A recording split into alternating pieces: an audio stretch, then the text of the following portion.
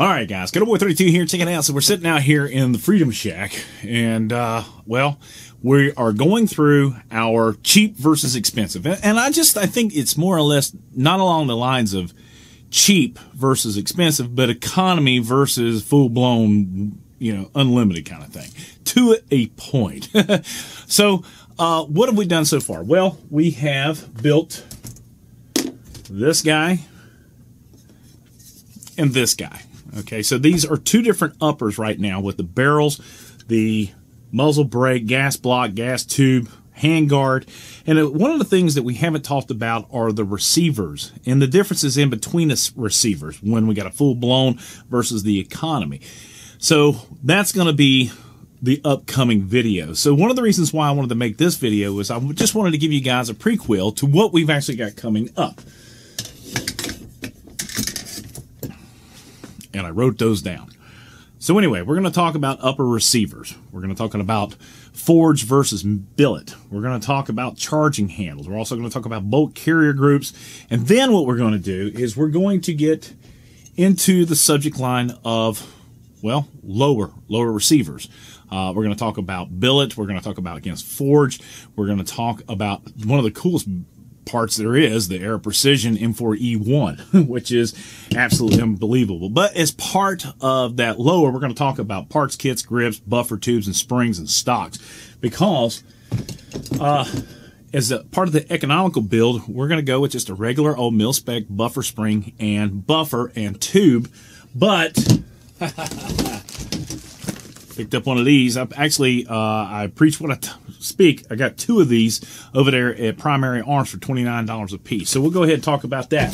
But we're also going to speak on stuff like this, carbon fiber, as well as one of my absolute favorites, which is the double star skeletonized stock. And I love these because they've been around for a long time. They're very well proven.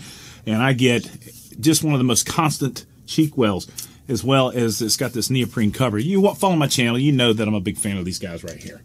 What else we got? Then we're going to talk about triggers, different type of triggers. I have the new Palmetto State Armory drop-in single-stage 3.5-pound match-grade trigger. And we're going to be doing a full-blown review on this guy down the road. But we're going to also put this in the Econ build, Eco 1, as my good friend BJ says, because this guy right here is $119 free shipping. Trigger test. And then what I want to do is a range test.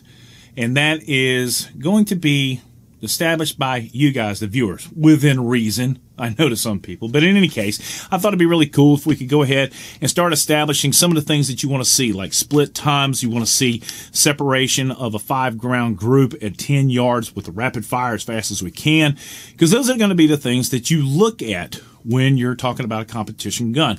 Double taps on targets. We're going to be talking about that. Resets into triggers. We're going to talk about accuracy. Longevity, well, that's one of the other things that we're going to probably have to talk about down the road because, well, longevity, that costs money. Anyway, and bullets and time. But in any case, this is going to be a lot of fun. And at the end of the day, we're going to have a really cool rifle build. Both can be used in competition. And I think it's going to come down more or less to the shooter. So with that being said, let's go ahead and talk about these upper receivers here and the difference between billet, forged, and then like the Air Precision, because I'm a big fan of the Air Precision stuff because it's about as close to a billet as you can possibly get. Let's go. Here we go. All right, so we're sitting back over here looking at upper receivers. And guys, I really don't know that there's a whole lot of information I can give to you about an upper receiver, other than one of the things that I do like is the M4E1 from Air Precision, because this gives you one of the best looking platforms that you can get, especially in comparison to, say, something like this. This is a Rainier Arms, and this is a billet upper receiver. And this is one of the reasons why I've had this for a while. And one of the reasons why I can actually afford to do this is I bought this a long time ago. But if you can look at what we've got here as it relates to billet versus a forged, but for about 60 right now. I think these things are on sale if you can find them for about $59, $69, which is a really good deal. One of the other things that I would suggest, and I've always done this, is just if you got something really nice, go ahead and replace that mil-spec dust cover with a this Strike Industries dust cover. I absolutely love these things. Now, a lot of people will argue about having a forward assist on your uppers. Guys, I've always had forward assist. If you're a military guy, you've always had a forward assist, so why not continue that trend in your competition upper? Now, this is probably an Anderson or even maybe in a Aero Precision. I'm not sure, but is a billet receiver or one of these receivers going to perform better than this one? Most likely not. The biggest difference is, and one of the things you want to confirm, is the interior. I've actually seen, well, basically, let's do this. I'm going to take a buffer. Now, what do they call these things? A bolt carry group. Now, this is the one we're going to be using, and we're going to talk about that in a separate video because of the rhyme and a reason, because as a whole, we want this thing to operate. But, as you can see, this particular upper, it's horrible. It sounds bad. And this one, well, come on now, get back out there. It does too. Not sure why it sounds like that, but if we go to this guy right here, that's reduced. Let's go ahead and try this new bolt carrier group from CMC. These things are really cool.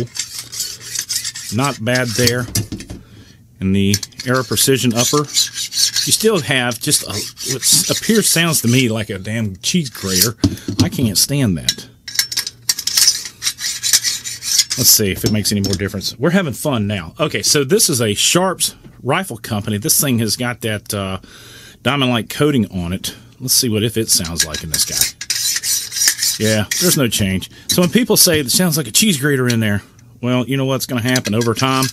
That'll smooth out. That sounds a lot better. That sounds a lot better. Now, we're going to be doing a review here in a bit. This is the Rubber City Armory. This is a titanium nickel finish, and it still has that nastiness on there. Well, anyway, guys, that's it. Cheap versus expensive. I don't know that I could tell you anything that is one better than the other. Probably not.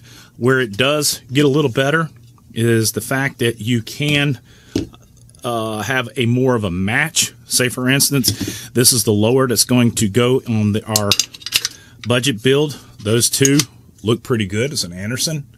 The finish is a little bit different, but let me show you this. This is an Aero Precision lower, and these are matched up perfectly, as you can see. So there is some aesthetics involved. And the nice thing is from this point of view, it does not look like a standard cheapo upper receiver. And it looks more like this guy right here, the Rainier Arms. So anyway, fit and finish, maybe a little better. Performance? I don't think so. It's Boy32. If you got anything to add in a positive nature, please don't hesitate in adding in the comment section down below. Down there. But we'll end it like this. God bless America. God bless his men, women in uniform, 24/7 for our freedom. It's freedom. Well, sometimes you just got to prove the point in the field of competition, in the course of fire, that you can actually roll with the big dogs. It's Boy32. I'm out.